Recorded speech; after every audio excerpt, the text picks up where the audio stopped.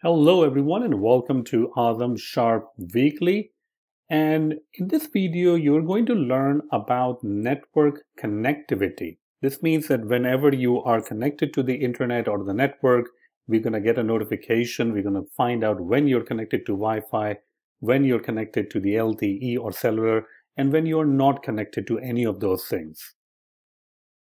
Now, previously, before I learned about this really nice class, which is NWPathMonitor, we all used to utilize the Reachability API. And Reachability API has been used in many different frameworks to find out if you are connected to the internet or not. But after reading this amazing article from Arayman Sharda, I learned about the NWPathMonitor, and you can do the same exact thing. So I will have a link to the article in the description of the YouTube video, but let's go ahead and get started. The first thing I'm going to go ahead and do is create a separate file. We're going to call this Network Monitor. Now, the purpose of this file or this particular class that we're going to create is to create a wrapper on top of the actual thing that we are trying to use, which in this case is the NWPathMonitor. So I'm going to go ahead and create a network monitor, which is an observable object. And within the network monitor, I'm going to create a static shared property because I only want to create a single instance of this. So network monitor, there we go.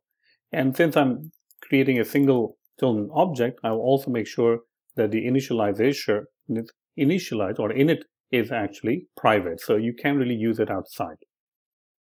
All right.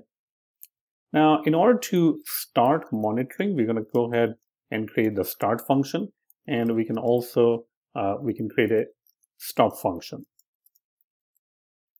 Now, inside the start function, we need to create an instance of NWPathMonitor, which is the network path monitor.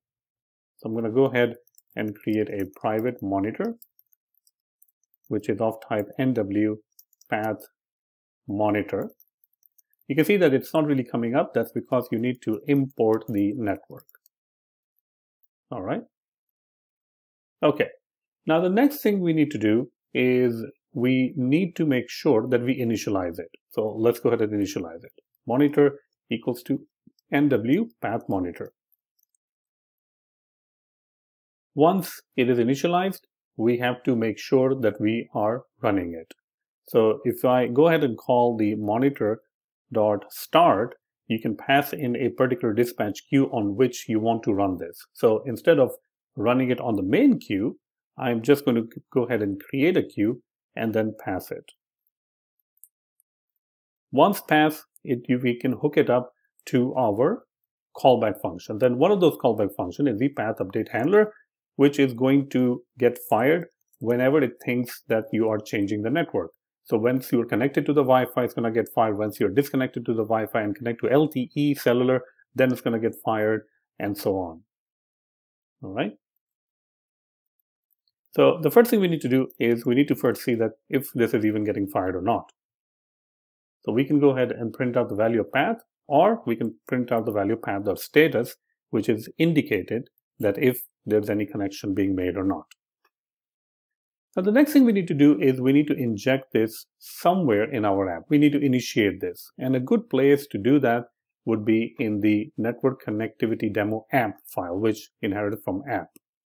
And the reason we are going to do it over here is that we need to initialize this as early as possible. All right. So I'm going to go ahead and create the network monitor. We're going to go ahead and create the instance using the shared. And in the initialize or init, we can go ahead and say network monitor.start. All right.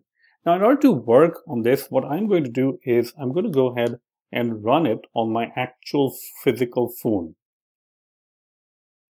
So let's go ahead and run QuickTime so you can actually see my phone. And there we go. So that's my phone, and you can see it. It's currently not really doing much. All right. So let's go ahead and make sure that we are connected to the phone.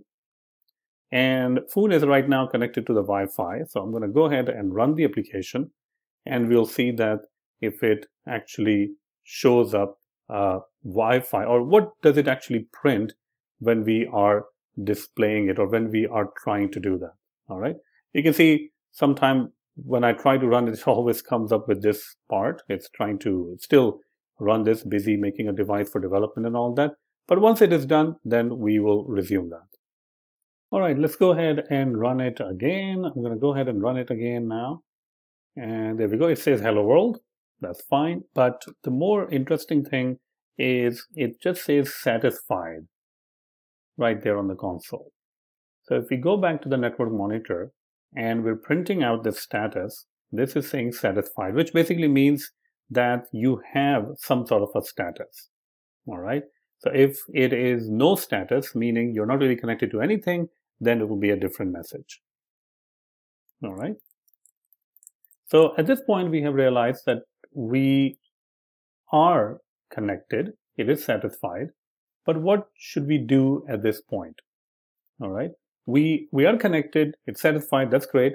But we also want to find out that what are we connected to? Are we connected to Wi-Fi, or are we connected to cellular, or are we connected to what?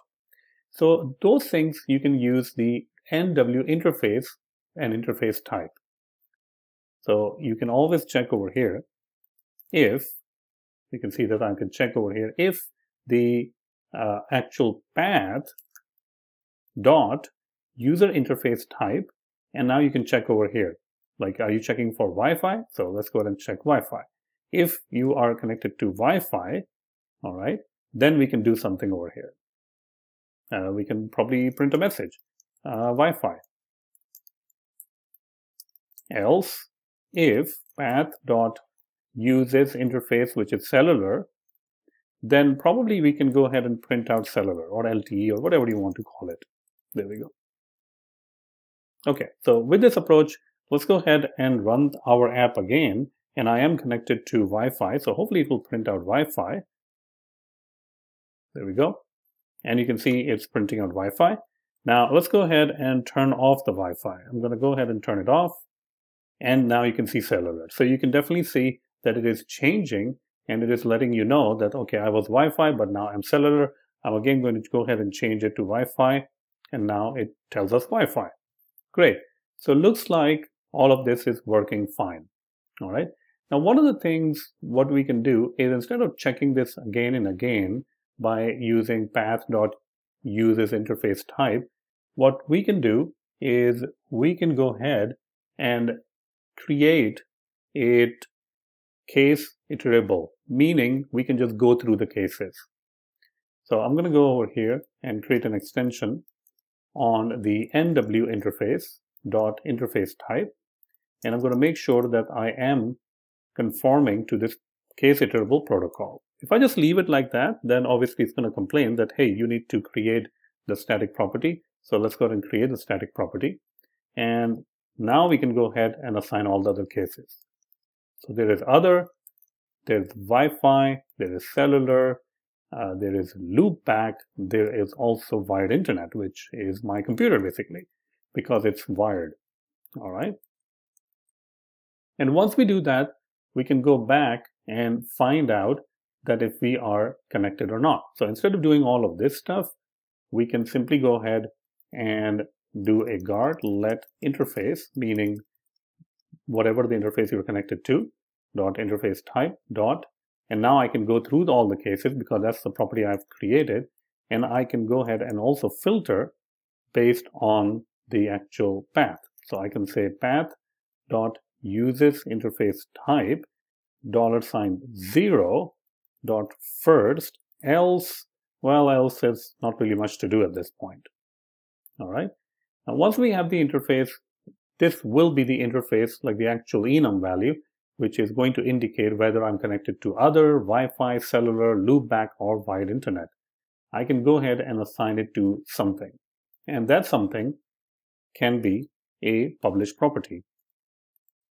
So I can simply go ahead and assign it to the published property. So eventually I can go ahead and display it on the screen. So dispatch queue self.main.async, and I can go ahead and say self.currentInterface equals to interface. Now, since I'm using self, I think it might be, and let's go ahead and use that trailing closure thing that they're talking about. But one of the things we can actually do is make sure that the self is weak, so it doesn't really hold up the reference. Okay, so there we go.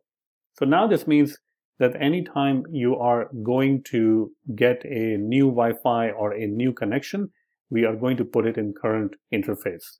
And since this is marked as a published property, this means that we can get a notification or an event that a user interface can subscribe, our view can subscribe, and it can be displayed on the screen. All right. So let's go first of all to right here in our app, because I want to pass this network monitor as a global object, meaning environment object. Now I can go back to my actual content view, and I can go ahead and get access to the network monitor. There we go. And after that, I can simply perform a switch. So let's go ahead and use a vstack. I mean, you can use anything you want, I guess, but I'm just going to use a vstack, and I can say appstate.currentInterface. And since that is enum, I can go ahead and go through the interface. All right. So I'm going to go through all of these different cases. We are only interested in, like, say, Wi-Fi and cellular. So I'm just going to go through those cases so that we can print out an image or we can display an image. And just for the fun of it, we can also go ahead and change the font size to be a little bit more bigger. So let's go with 32. All right. After making these changes, we can actually go ahead and run our app on the actual device. So let's go ahead and see what happens. Right now I'm connected to Wi-Fi, so it simply displays the Wi-Fi signal. That's fine. That's a Wi-Fi sign. I'm going to go ahead and make sure that I'm not connected anymore. And now it's showing us the LTE sign or the cellular sign. Now I can go ahead and do that. And now it's showing the Wi-Fi sign. So definitely it's going to tell you whether you're connected to the Wi-Fi, whether you're connected to cellular. Now, if you were connected to wired internet or loopback or something other, then, we can, in those cases, it will just print a question mark. I mean, you can write something if you want to, but for our case, it's just going to print the question mark. All right. Okay. So that's it. I hope you really like this tutorial. Now, one other thing I want to talk about is, if you like this course, maybe you will be interested in, if you like this video, maybe you'll be interested in some of my courses. I just published a brand new course on macOS programming, so definitely check that one out. If you're interested in core data, I have a course for you. I also have a course on MVVM design pattern, SwiftUI Cookbook, RX Swift, and the list just goes on and on and on. So you can see I have a lot of courses, and in order to get the courses, please check out the link in the YouTube description. That way you can get the best discount. Thank you so much for your continuous support, and I really hope that you enjoy my courses.